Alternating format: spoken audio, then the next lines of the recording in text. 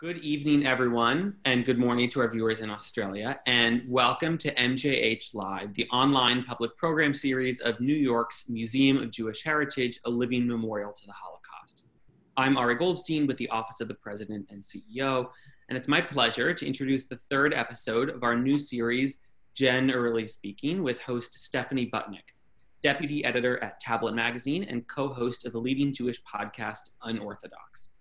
And you should check out if you haven't yet.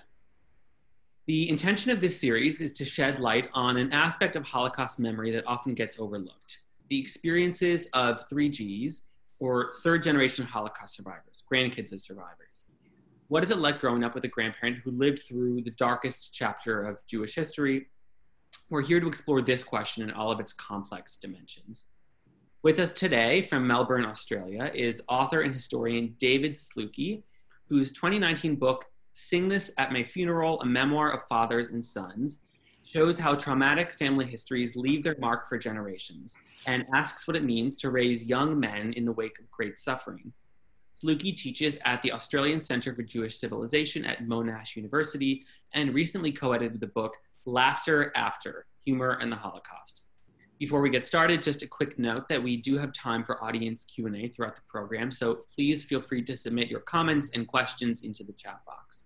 Without further ado, welcome Stephanie and David. Hi everyone, I'm really excited to be here tonight or tomorrow morning, depending on where you are right now. It's tonight for me, it's tomorrow morning for David.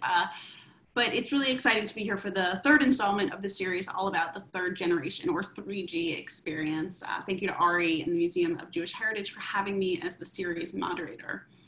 And as Ari explained, what we're aiming to do here is basically just explore what it means to be the grandchild of Holocaust survivors, to be that third generation for whom the atrocities were both a part of history and also something that looms quite viscerally large in their own lives, in our own lives. And there's really no one better to probe these questions with, this strange and powerful legacy, than our guest tonight, David Slucki. He is a historian and author. You just sort of heard his bio, but in addition to those books, he's also the co-editor of a collection of stories and essays and research by members of this third generation. It's called In the Shadows of Memory. And David, what time is it there? It is 9:04 a.m. and the future looks rainy, I should say. Based on your accent, you're in Melbourne, Australia. That's correct, Melbourne, Australia. So you're there in Melbourne, where you were raised, and where a lot of Holocaust survivors restarted their lives and built families. And I know our audience tonight is telling us where they're coming from. Some of them might actually not be as familiar with the world of Melbourne Jewry and the particularities of that specific Jewish community. Can you tell us a little bit, before we get to you, can you tell us about Melbourne Jews and this sort of post-Holocaust world that was built there? Sure. So the Melbourne Jewish community goes back before the Holocaust, but really and there is new research being done, particularly on Melbourne Jews in the 19th century, but just for the interest of time, I'll focus on the post-1945 period. The Jewish community in Australia basically triples in size after World War II. So there is a pretty substantial influx of survivors in the decade and a half after World War II. We're talking, it goes from about just over 20,000 to about 60,000 Jews in Australia in that period. Today, the numbers are somewhere like over 100,000, maybe 120,000, and now roughly split between Melbourne and Sydney. And one of the sort of things that characterizes the Melbourne Jewish community versus Sydney was where the survivors tended to come from. So survivors that came to Melbourne tended to come from Poland after World War II. They were survivors. A lot had survived in the Soviet Union, like many who did survive generally, but also many who had survived under Nazi occupation. And in Sydney, the survivors that tended to go there, and this is not a blanket rule, but just a sort of general rule, tended to be from Hungary, Germany, and so they were more West European in kind of outlook, attitude than the Jews in Melbourne, who were more it's maybe a bit insulting to say had more of like a shtetl mentality, but certainly, I think that the Jews who came to Melbourne clung very strongly in the 1950s and 60s to the kind of Jewishness and Jewish environment in which they'd been raised in interwar Poland.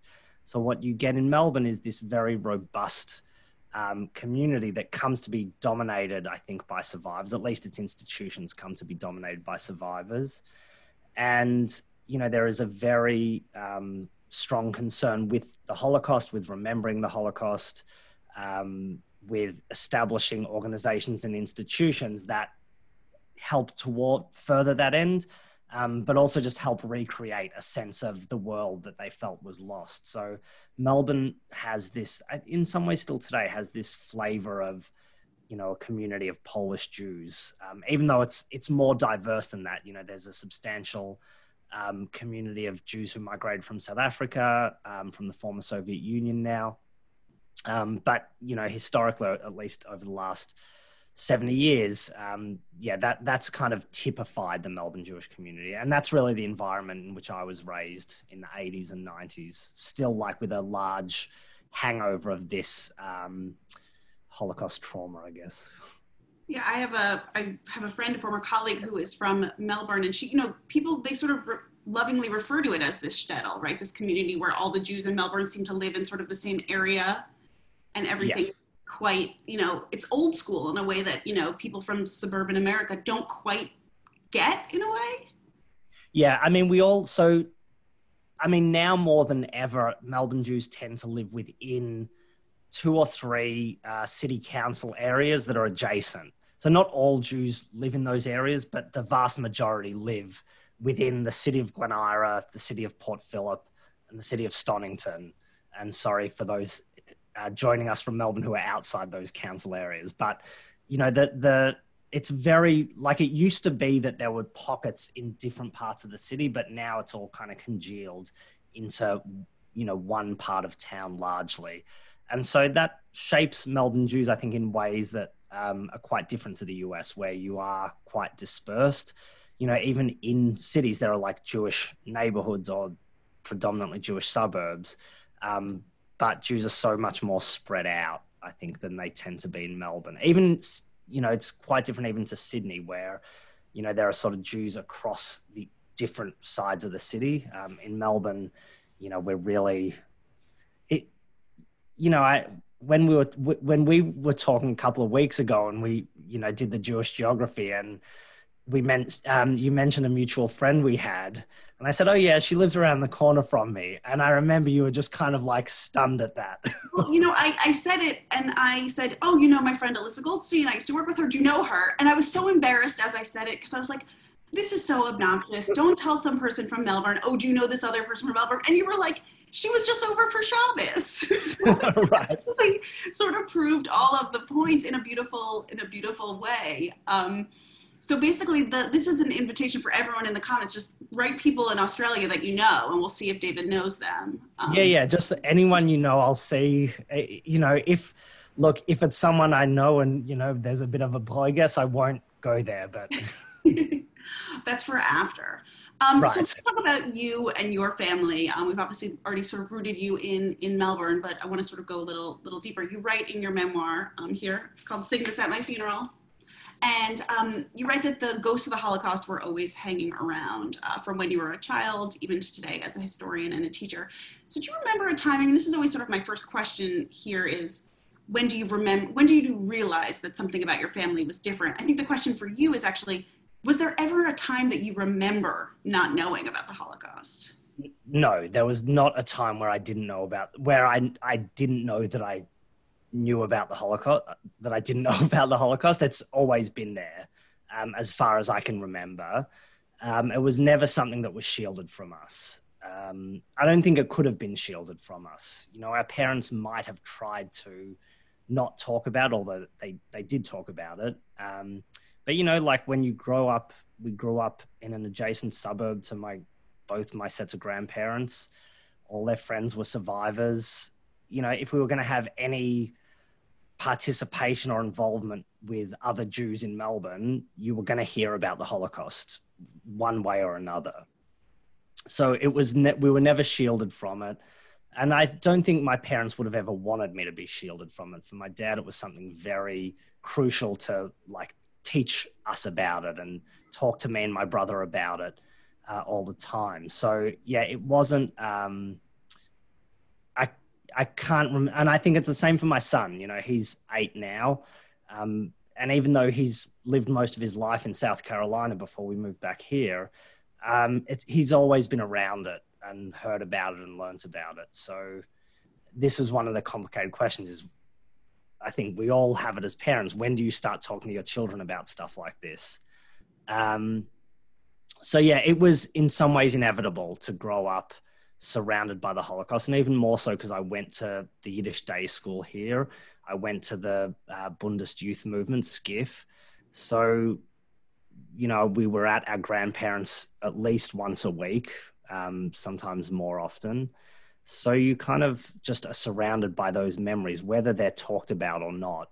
They're inevitably there, whether it's the photos of the people who passed away, whether it's the frailty of grandparents who are, you know, when I grew up, my grandparents were in their mid to late 60s. And I think about my parents who were, you know, in their mid to late 60s and not frail in the way my grandparents were. So, you know, I can only imagine my grandparents as being in their 80s. So, you know, you're kind of like surrounded by the effects of the war, even when it's not spoken about. No, that definitely makes sense. I mean, because it's sort of like, it's probably how I imagine I existed, right? You sort of remember, you see the numbers, it's sort of normal to you, but it wasn't normal for all of my friends. Whereas for you, it probably was, it was everywhere in a way. Yeah, I think that's something particular to not only Melbourne, but Melbourne's probably one of very few places like that, where, yeah, it is my experience, but it was also normal. So you asked at the start, you know, when did I realize it wasn't normal to have this kind of story? And, you know, the answer is it always was normal because everyone around me tended to have the same story or worse.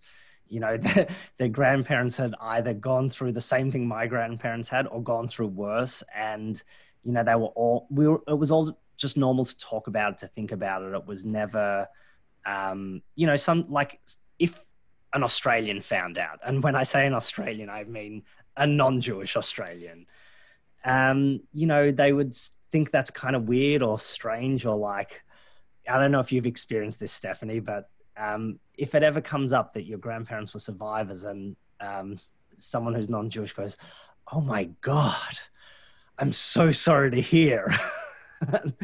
And, you know, my wife and I always laugh about that reaction because it was so normal for us just to like be raised with this. And I think it wasn't until I was an adult, maybe not even until I was in my mid to late 20s, that I realized how strange that experience was.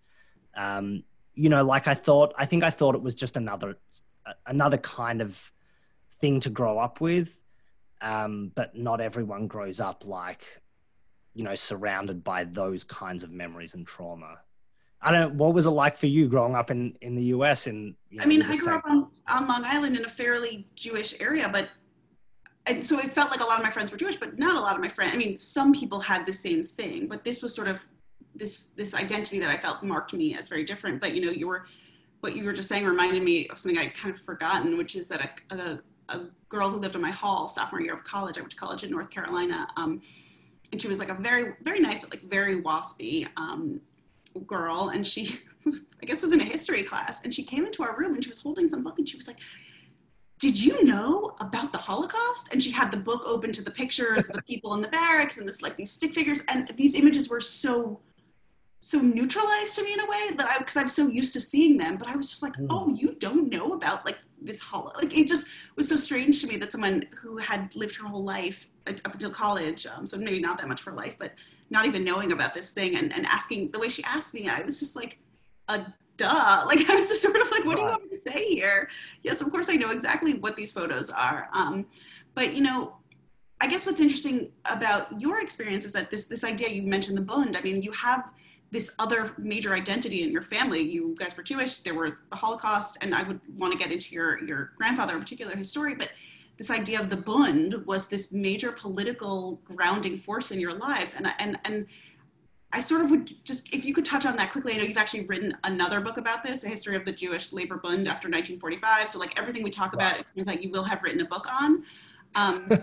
But, you know, you do say something in the book, which is that you sort of felt this nagging sense of shame that you had it so much easier than previous generations in your family. And that sort of led you into this political activism. So can you explain both you know, a brief explanation of the Bund, and then also how it functioned in your family as this other sort of identifying force? So the Bund, just for those who aren't aware, and I'm just shuffling windows around because I keep seeing chat things pop up, so I want to like have it like somewhere within my vision. The Bund the Bund still exists as an organization in Melbourne, which is also one of the weird things about mine and my friends' upbringing. The Bund was a socialist Jewish Workers' Party founded in the Russian Empire in 1897. And, you know, it was a mass party in that context. And then again in interwar Poland, once the Bolshevik Revolution kind of strangled the Russian Bund. So its center of gravity shifted to Warsaw, which is where a few of my grandparents were raised, and they were raised in that context and environment around the Bund. And the Bund was one of the most popular and in some ways effective, although this is something historians debate, but Jewish political movements in the first half of the 20th century. On the eve of World War II, it was competing with the major Jewish parties in Poland for representation on city councils around Poland, on the Kahilas, and it was more or less decimated by World War II, both by the Nazis, who murdered most of the members of the Bund, but then also by the Soviet Union. Once communism reached Poland, it was really the end of the Bund in Eastern Europe. So my first book is about how the Bund Bundists picked up the pieces after World War II and then moved to places like Melbourne and Paris and New York and reestablished the organization in those contexts. That's kind of like a, you know, very crude overall sketch. And if there are any historians of the Bund out there, they're probably like face palming at how I just like skirted over almost everything. But so my two of my grandparents were part of this movement.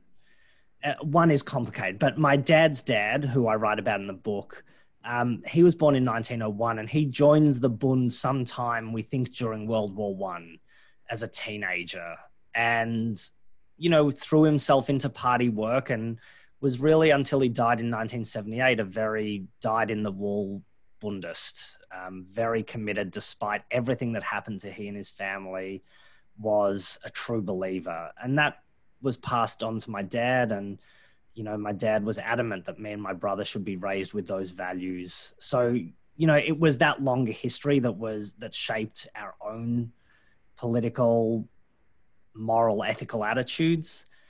It was also the Holocaust. You know, my dad drew ties between his kind of ideological upbringing and values and what his family had experienced. So the lessons that he drew out of the Holocaust were about, you know, I mean, he saw it in some ways as a justification for his ideas about socialism and about Menschlichkeit, right? This like value about treating other people humanely. The Holocaust was an important factor in how he thought about, you know, treating other people and how society ought to be organized, and the kinds of values that he conveyed to us as, you know, and when I say us, I mean me and my brother, as human beings, as Jews. So yeah, we grew up with this kind of twin set of histories that shaped the kinds of values that we had, and not just values, but politics. You know, and I think today my political kind of attitudes are still very shaped by that. I'm maybe like can look at it, I think, from a 30,000 foot view a little bit more, and that's partly because I'm a historian, and, you know, I'm like always have to remind myself to take that bird's eye view of things. But certainly the Holocaust shapes that deeply, especially when you couple it with this like glorious Bundist past that we try and cling on to. So will you tell us a little bit about your Zeta? I mean, you have this line, I'll stop reading to you from your book at some point, but you write that he was so traumatized by what he suffered that he couldn't model how to be a father, so broken that he lived himself into an early grave. That's the first page of your book. I mean, it's a really haunting description, and I imagine it's not an unfamiliar one to people who are here at this event. I already see sort of one comment from someone who, about these sort of what happens emotionally and psychologically to these survivors. I mean, will you tell us a little bit about your grandfather? Sure. So Zeta Jakub was born. I should preface this by saying I never met him. He died before I was born. And so he was this kind of, like presence, I would say haunting presence throughout my life, because I heard a lot about him. My dad talked about him, and I was lucky to grow up with 3 grandparents otherwise. But he, in some ways, because he wasn't there, was this kind of towering, mythical and mysterious figure in a lot of ways. So he was born in 1901 in Warsaw. Pardon me. And when I was in Warsaw in November, I went, not the first time I was in Warsaw, but the first time I went with his childhood address. And like the streets of Warsaw are overlaid with whatever the city looks like now that sometimes doesn't actually relate to what was there. But I went to the address, Świętojańska, now I can't remember, 18 or something. And, his parents died both when he was a teenager. His father died after being basically beaten to death by occupying German soldiers in Warsaw. And his mother died after being forced to remarry. She fell pregnant and tried to self-abort. And as a complication of that, died when he was about 17. So he was orphaned before he was formally an adult, I guess. And he left Warsaw and moved to the town of Wrocław, which is about 100 kilometers from Warsaw. And as I discovered, a very smooth, easy drive on the new EU freeways that connect all the Polish cities. So Wrocław is a city of about 100,000 or so, and so much smaller, about 10% Jewish. And by that stage, he joined the Bund. He got married in the middle of the 1920s to another Bundist, and they had 2 children, Shmulik and Chaim. Shmulik was named after his father, who had died during World War I. And yeah, they lived, kind of this working class Jewish life. He was a bookkeeper, a party activist in Wrocław. When the war broke out in 1939, they initially decided to stay in Wrocław. They thought probably it wasn't safe to go to the Soviet Union, especially because they were Bundists, and Bundists and communists were hostile to each other. So Bundists in the Soviet Union got either thrown in prison or sent to Siberia. So they didn't think it was safe to go to the Soviet Union, which many Polish Jews were doing at the time.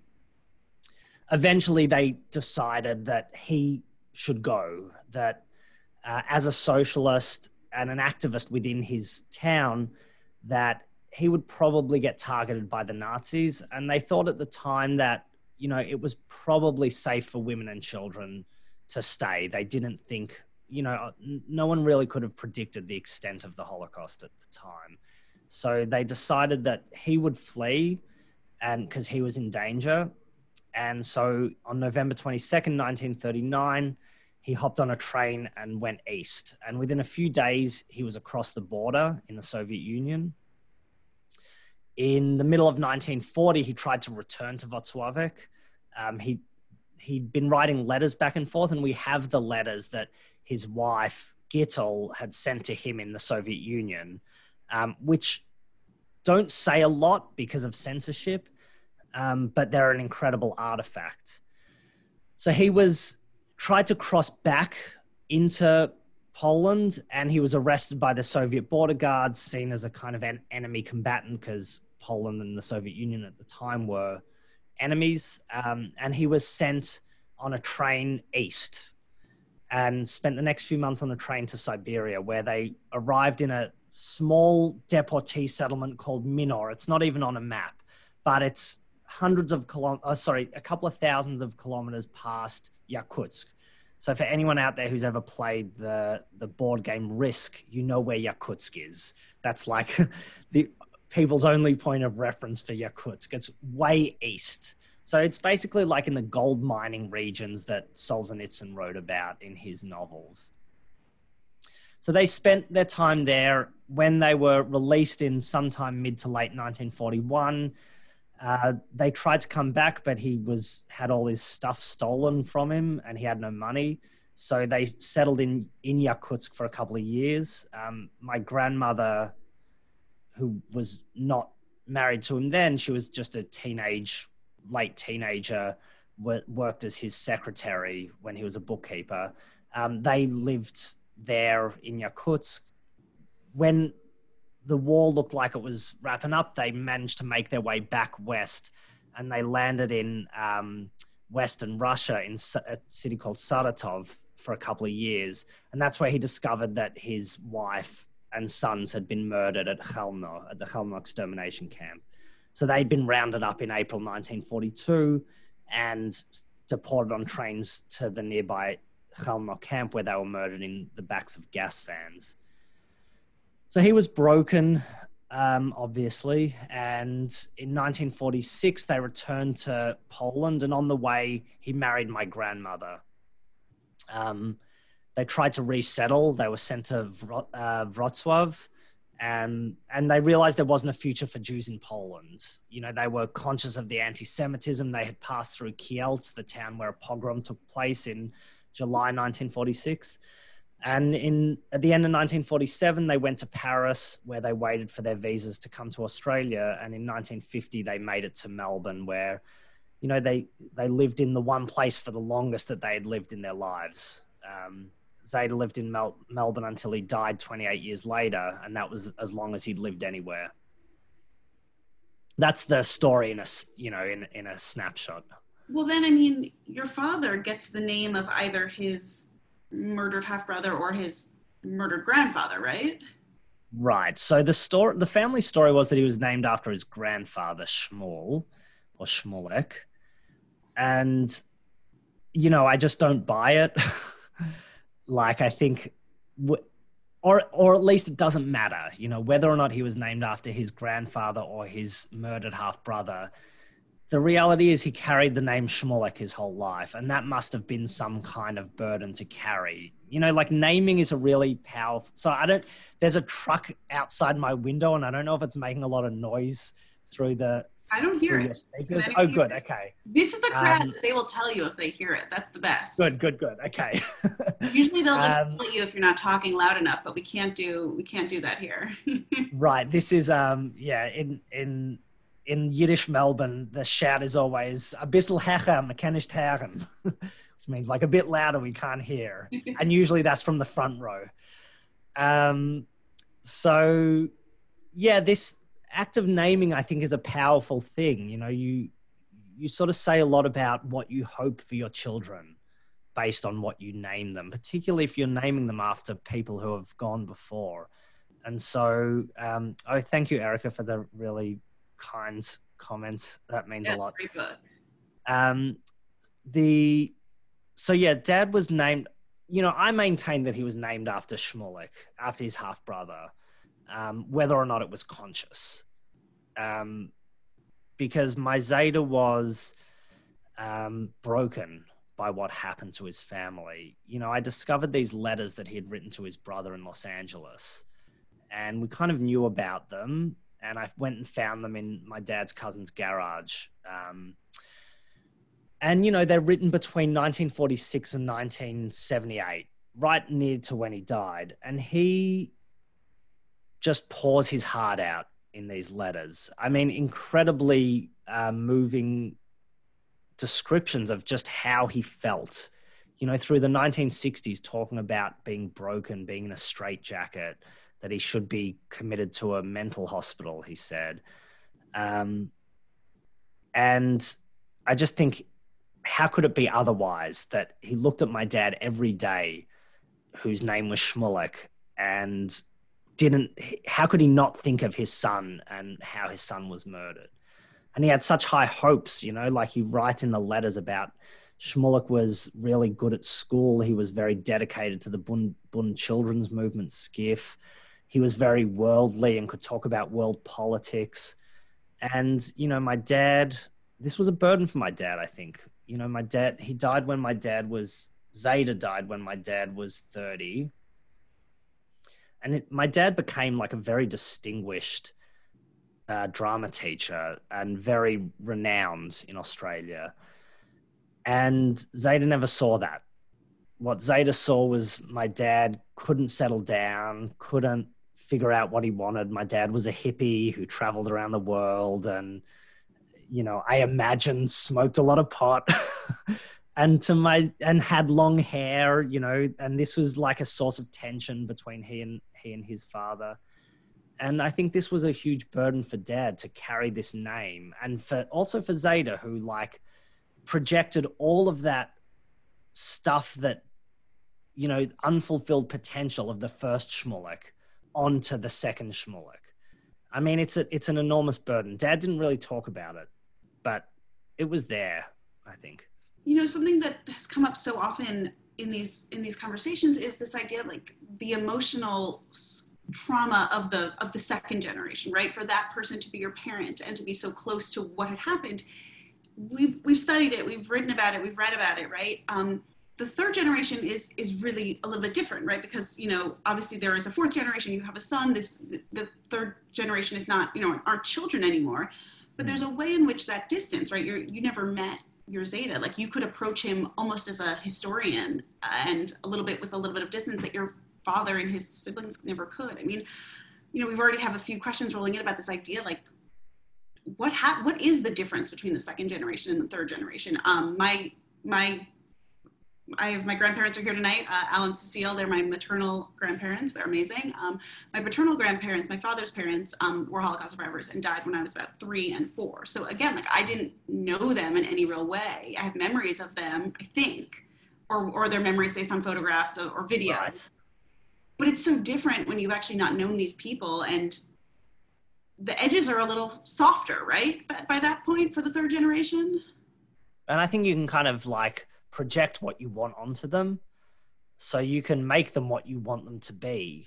And I think, I don't know if you did this with your grandparents, but certainly with my Zeta, I could make him what I wanted him to be. And he could be that, whatever fit, when I think about myself, or when I maybe used to, and maybe less so now, but when I used to think about myself as very politically radical and fiery, and I'd be like, oh yeah, just like my Zeta, because that's what my dad described him as. And I would kind of like create him in this particular kind of image. So yeah, I think not knowing him is complicated. But the second, third generation thing, I think like the obvious difference, and probably you see this too, a difference between you and your parents.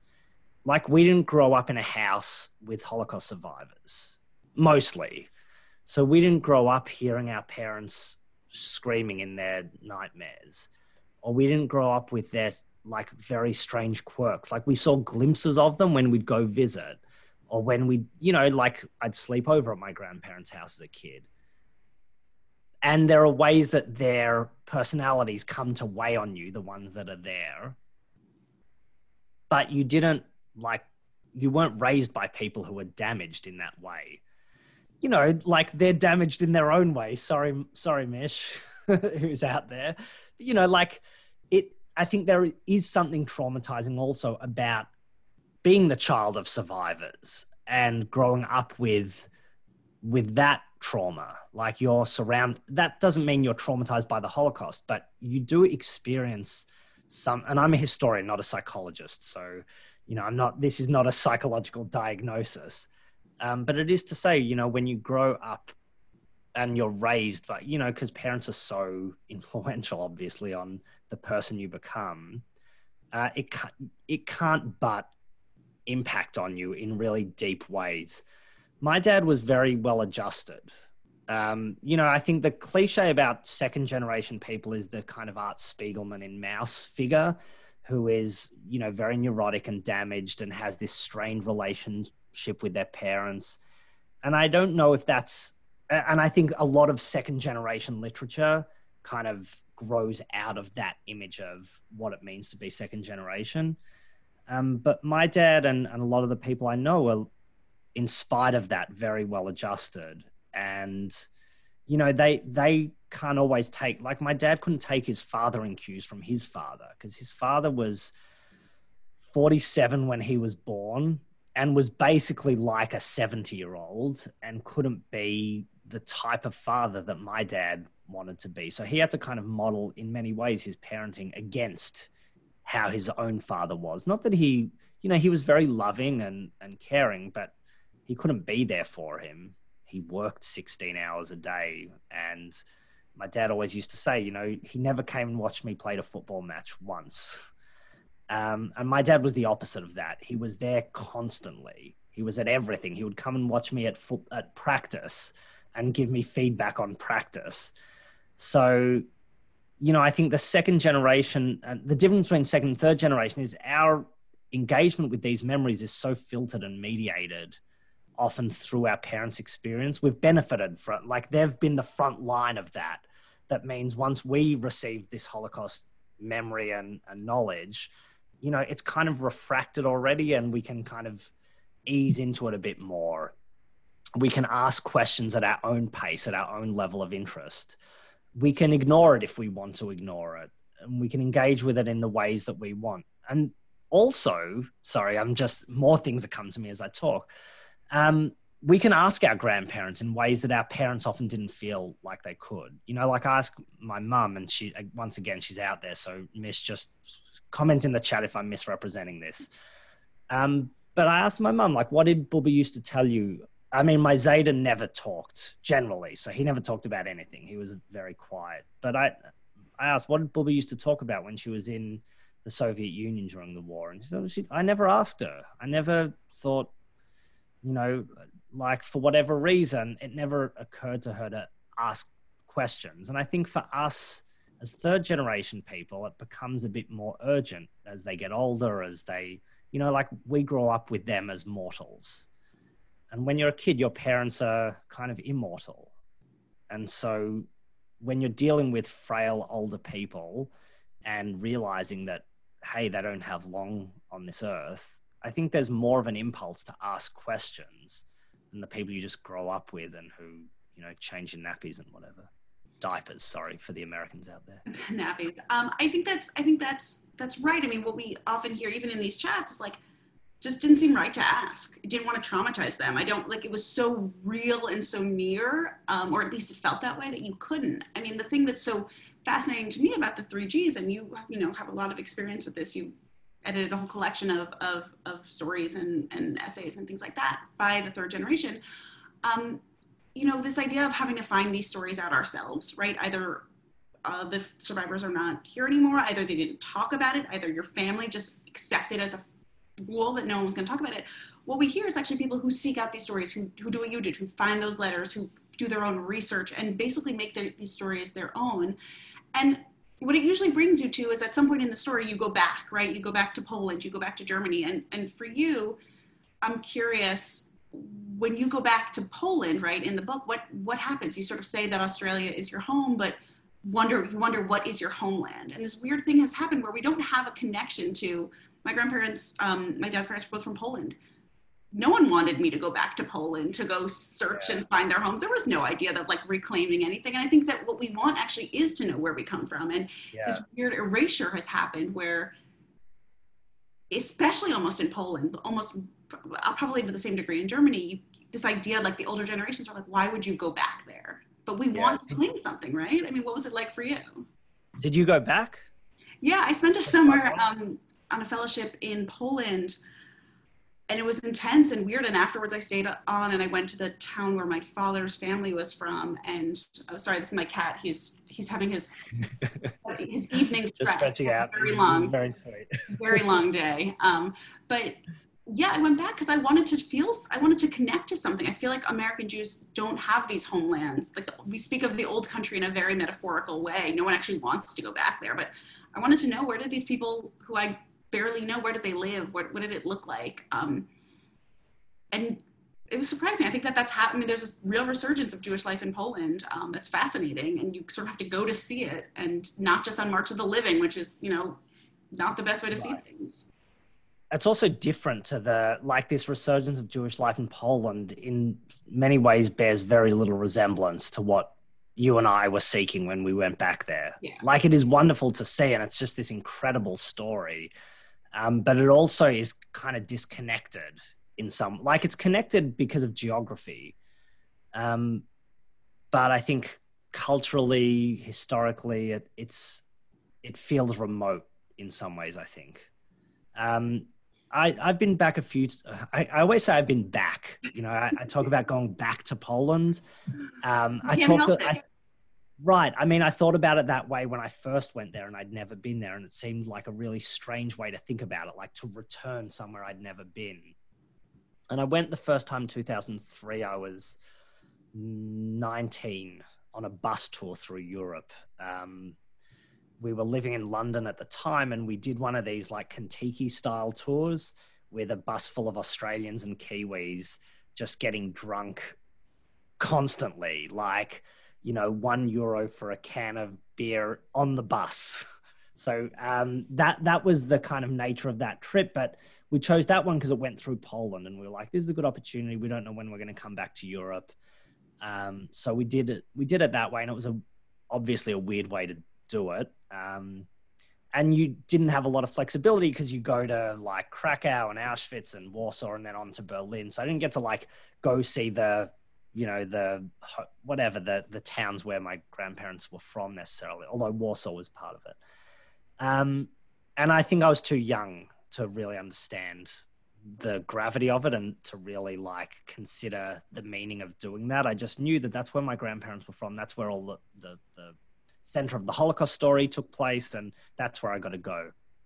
I went again in 2012 for a conference, and it was just after my first book had come out, and I was very conscious then of I'm in Warsaw, the place where my grandparents were born and raised, and it has this enormous emotional significance. And I walked the streets in this very earnest way, and sang the Bundest anthem at the cemetery with a bunch of other scholars who were there, and it was all very meaningful. And I visited my great grandfather's grave in Warsaw, which was wild. If anyone's been to the Warsaw Jewish Cemetery, you know how complicated and so crazy, massive it is. And his grave is in a back corner somewhere, and this amazing guy just raced through and found it, which was really, really quite cool. I went again in November to talk about this book, and I went to Wrocław, where they lived for a couple of years, and where the first handful of letters were written. And as my dad always used to say, where he was conceived. He always used to say, conceived in Poland, born in Paris. So I went to Wrocław, which is this amazing city, and everyone should go visit it. And then I drove up to Chełmno, where his family was murdered, and to Wrocławek, where he lived, and to Warsaw. And I kind of did this reverse tour of Europe from where they lived, kind of going backwards in time in a way. And it was incredibly powerful to, I read the letters in Yiddish out loud to audiences in the places where he wrote them, in the places where he grew up. And it's hard to describe the feeling you get kind of doing that. It almost feels cheesy to say, actually, because I'm normally cynical about these kind of things, but to go back and I sat outside the apartment building that they lived in Wrocław. I walked the streets that might have been where he walked as a child. I didn't have an address in Wrocławek, but I walked around what was the Jewish quarter and imagined walking in those footsteps. And I journaled furiously. It was below freezing, and I sat on the banks of the Vistula River in Wrocławek, and my fingers were freezing, and I was like, I have to write about this. And it was incredibly powerful to do. And I don't know that I felt this sense of home. In some ways, I'm very conscious of being a settler in Australia, which is a settler colony. a place where sovereignty over the land was never ceded. And so, you know, I have this kind of ambivalence about my place in Australia. And also this ambivalence about my connection to Poland, you know, who my grandparents said the same thing as you described. Why would you go back to such a shitty country? My grandmother said to me when I was first going to Poland. And so you know, there's this, I think one of the things, and I don't know if this is a third generation survivor thing particularly, or if it's a, you know, being a child of refugees thing. But you kind of have this ambivalence about where you live and where you're from all at the same time.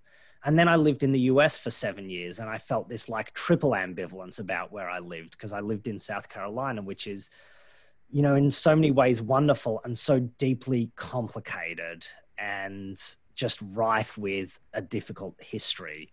And to feel implicated in that, the dark side of that history as a white person and a settler was unsettling, I think.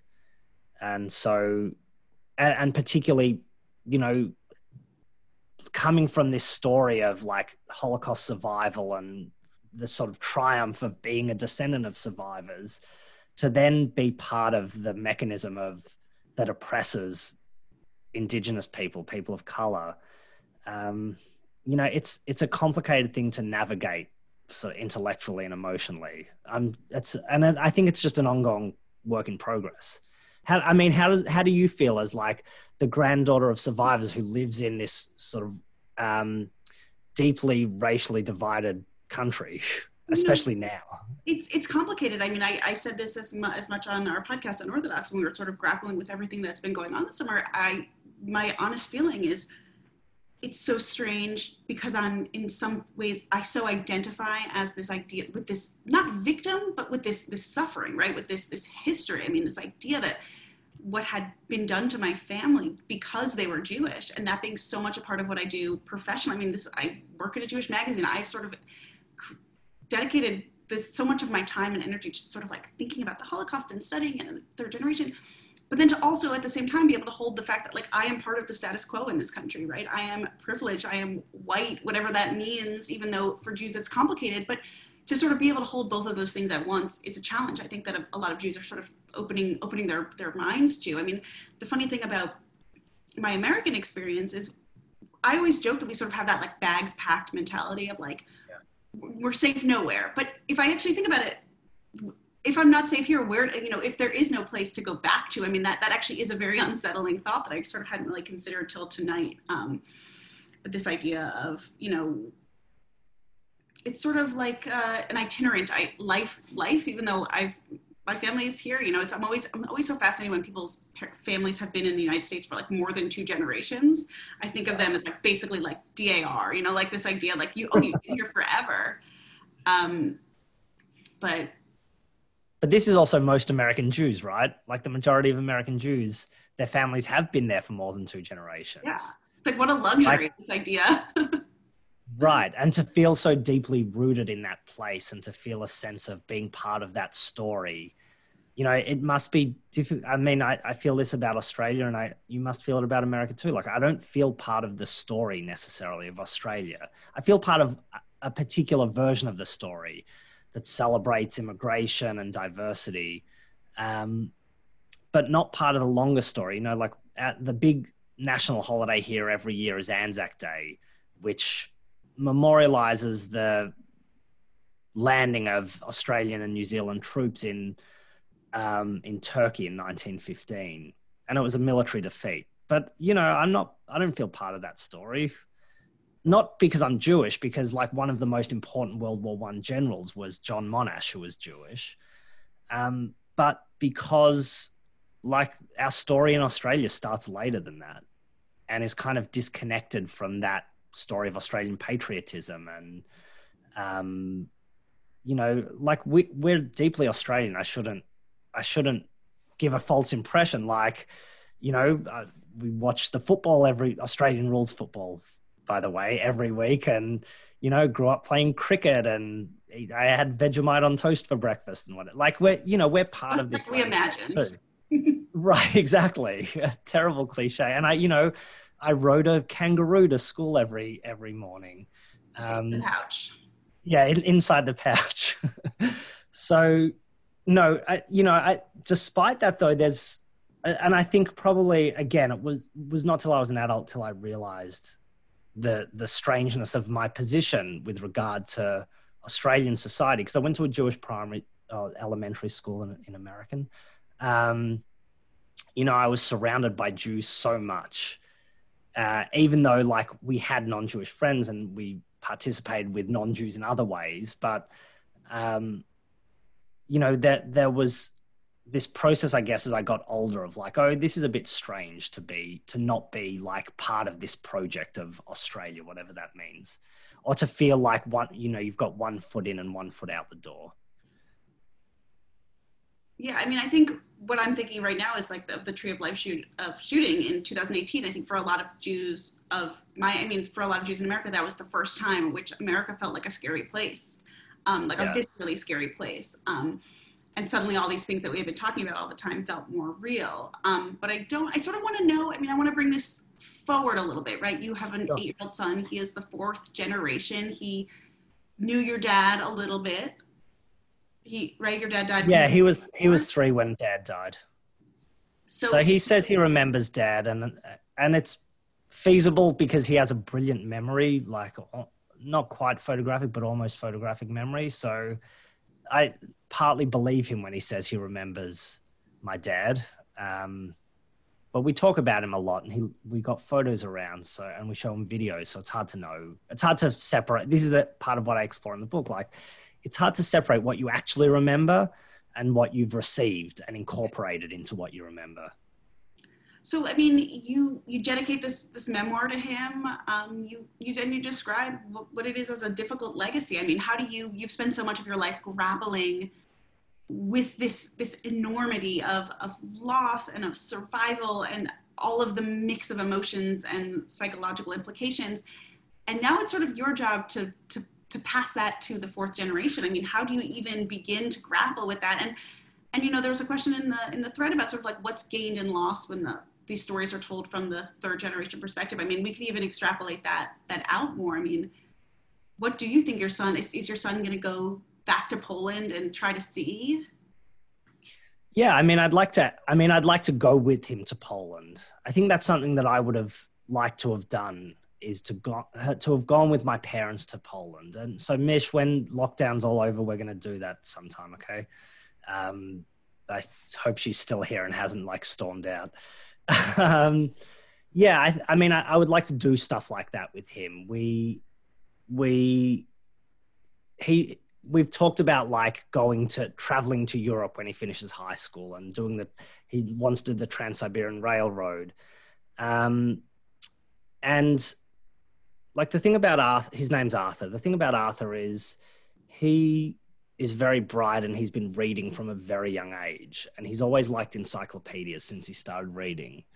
So he had this history encyclopedia. And when he was 3, I remember the moment walking through Hampton Park on some charity walk, and he was in the stroller and he had his encyclopedia because we thought we're going on a charity walk and he's not going to walk with us for 5 miles or however long we walked.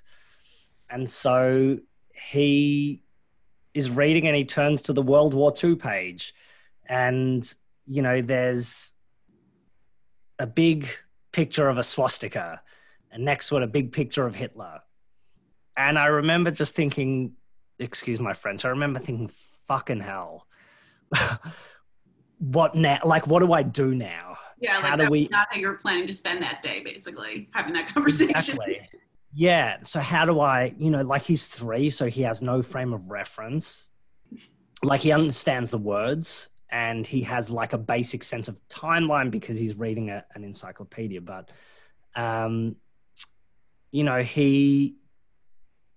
it was a question like, how do we do this now?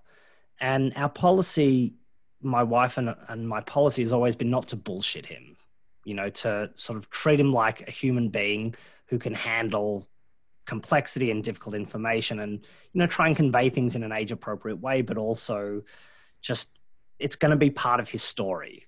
He's going to know that this is part of his story. And if he's old enough to read about Hitler, then he actually has to know that he's connected to that story as well. So, we've been talking to him about it in various ways. When I started writing this book, he became deeply interested in it. And because he was just, he'd sit with me in the coffee shop and he'd be like writing we had writers' retreats together, and he'd write stories about Winnie the Pooh and I would write about, I'd be writing this book. So he'd sit next to me and look over my shoulder and say, what are you writing about? So we've talked about it all the time. There are things that what happened to me as a child, I wouldn't subject him to in the same way. So, and I think the way we think about these things is different. So when I was growing up in the 80s and early 90s, and we would have a Holocaust memorial assembly at school, and the school would blacken the windows and put up big blown up pictures of the Warsaw Ghetto and of maps showing where the railroads went. And, they don't do that. Or when I went to skiff camp and we had Ghetto Day every year, and they would simulate death marches and stuff. I mean, just bizarro stuff that I don't think anyone's proud of having done. I wouldn't want to teach him in some of the ways that I was taught, but I also don't want to shield him from this reality that this is part of his story. And hopefully, we never have to endure anything like what our grandparents endured, or for him, great-grandparents. But, in terms of understanding his place in the world and why we do what we do, why I do what I do for a living, why we talk about things in particular ways, I think it's important for him to learn that, as he's ready for it. And so, yeah, we try not to browbeat him with it, but, answer the questions that get asked. And yeah, hopefully just not traumatize him too much. We just figure he's going to be traumatized in some way or another. We're screwing him up. So you talked before about the importance of naming. My last question to you, how did you name your son? Who did you name him after? So his name is Arthur Manny Slucki. And I'll start with his middle name, Manny. He was born in March 2012, and my grandmother, whose name was Manya, had died in, I guess, November the previous year. When Helen was pregnant when Bubba died, and we knew we wanted to honor her, and we didn't quite know how. We were obviously not going to name Arthur Manya, because that's of a particular time and place, and it would have sounded strange on a little boy in Melbourne, Australia. So we came up with Manny as a kind of way to honor her. But the name that we really liked, and I think to an extent I impose a story on this, but we liked the name Arthur. We liked these kind of old English type names. But I was adamant that the name that we gave him had to also have some kind of significance and meaning. It couldn't just be a name we liked. Because, I guess to some extent I've always thought naming is an important thing. When I was a kid, I was always a bit jealous of my brother because my brother's name is Jacob, after our grandfather. And that was a significant thing. I don't know if he thinks it's a burden. He would never say if he did think that. And I was always jealous because my name was David. And I'd say to my parents, why did you name me David? We like the name. I was well, that's a bit shit. He gets to be named after someone. And I'm kind of so I think I always thought that. So we liked the name Arthur, but I think what sort of sealed the deal was, there was this figure, Arthur Ziegelboim, who was a Bundesleader, originally in the Warsaw Ghetto, and then he represented the Bund in the Polish government in exile in London. And one of his tasks as the Bund's representative was to try and convey the information from the Polish underground that was coming out of the Polish underground and convey that to world leaders in London. So when they heard news about Treblinka, his what he tried to do is lobby the governments of the world, along with other Jewish leaders, to actually take notice and do something about it. And in May 1943, he committed suicide in protest to the world's indifference to the experience of Jews. So, you know, Ziegelboim has always been a kind of towering figure in the stories that we tell about the Holocaust in our family and community. Like, I grew up with in the Bund's headquarters, there's always been a big picture of him framed on the wall, sort of staring down. So that, you know, that sort of ticked a lot of boxes. And, you know, when people say, well, who was he named after? I say, well, he's named after this Jewish leader who committed suicide in 1943. And it's like, that's really screwed up thing to do to your kid. But I think also there's something, you know, there's a bit of gravity that I hope that he takes out of that one day, that he realizes, you know, that there is some kind of, he derives some values out of what we named him, and also sees himself connected to this longer history. So yeah, that's the long version of why we named him that. I would expect nothing less from a historian, from a 3G. I mean, you've got it all, like, built it all in there. David Slucki, thank you so much for being here with us tonight. Where can we find out more about you? Where can everyone go and buy your book? So it depends where you are in the world. An easy thing is Amazon. But if you want to buy from a local bookseller, you can just call your local bookseller and they can get it in from a supplier. You can go on the Wayne State University Press website. They sell it there. Like on Barnes & Noble's website and stuff, you can get it too. If you're in Australia, the easiest thing is Amazon. If you're in Australia, it's probably because you know me and you have the book, but just in case you're in Australia and you don't, the best place is probably Angus and Robertson online or Amazon online. Otherwise, and Ari's put a link to it there. Otherwise you can look at my website and see my other work, and I'm out there. And feel free, if you want to communicate with me, Ari, if you wouldn't mind, you're welcome to put my email address in the chat, and feel free to send me an email and continue the conversation. Absolutely. I'll pull it up here.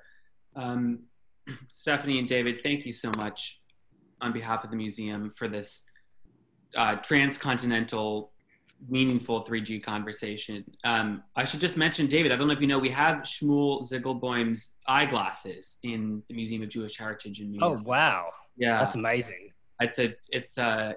You walk through a museum exhibition and there's hundreds of artifacts, and it's easy to miss them. And I think in a Holocaust exhibition, eyeglasses are easy to miss because there's so many artifacts that are clothing that people left at camps, but these ones really have a powerful story. So for those of you who are able to visit when we reopen, recently announced for September 13th, you should come check it out.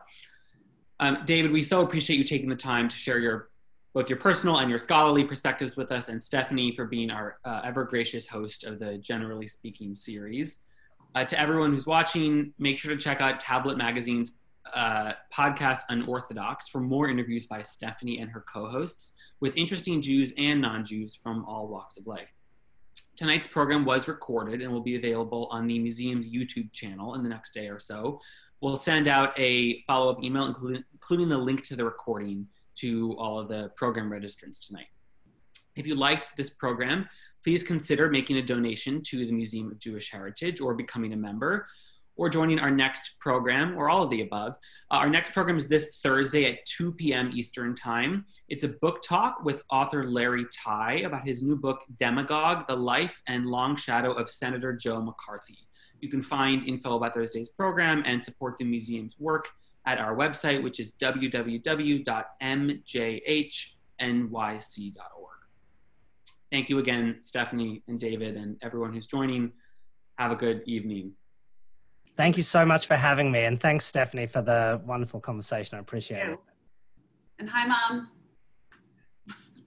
Yes, hi to my mum, and hi to, I'm just going to quickly rattle off names. Hi to Bronya and Erica and Avi and Emma, and who else do I know? Sorry if I missed you. All right, that's all I can say. And Katka. That's all I got. Well, my mom's not here, but it sounds like she should be. We'll send her the recording, and you all should send your moms the recording when we send out the follow-up email tomorrow. Thanks again, everyone. Have a good evening. Thank you.